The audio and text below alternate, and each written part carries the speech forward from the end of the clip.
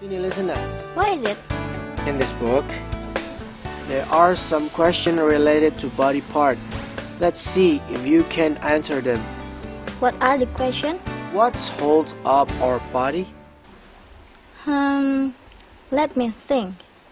It must be skeleton? Alright, that was good. Now, what is something red that we have in our body? This one is easy. Blood. Okay, this one is going to be very last question. Okay. Where does your food go in your body? Into the stomach.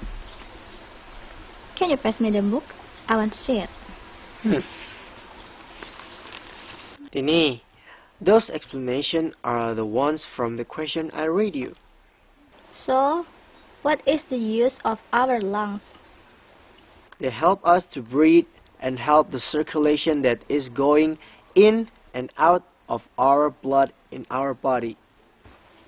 Now, tell me, what is heart? An organ behind the rib that expands and contracts to move the blood all over the body. Alright, that's good. Alright, so now we're going to discuss about describing parts of the body. So please, guys and girls, pay some more attention to get closer information about the body. So, the facts are, the use of the skeleton is to hold up our body. Blood is a red liquid that we have in our body. Our brain is located inside the skull. Ribs are the bones that look like a cage. Their functions to protect our lungs as well as our heart. We can find the intestines inside our abdomen.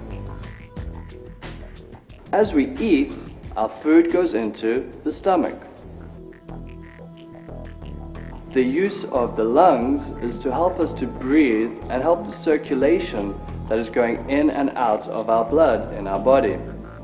And a heart is a muscular organ behind the rib that pumps blood through the blood vessels. Now, time for some exercises. Alright, so, first question. What is the use of the skeleton? That's correct. The answer is to hold up our body. Next. What is the red liquid in our body? Right, the answer is blood. Good. Alright, where is the location of our brain? The answer is the skull.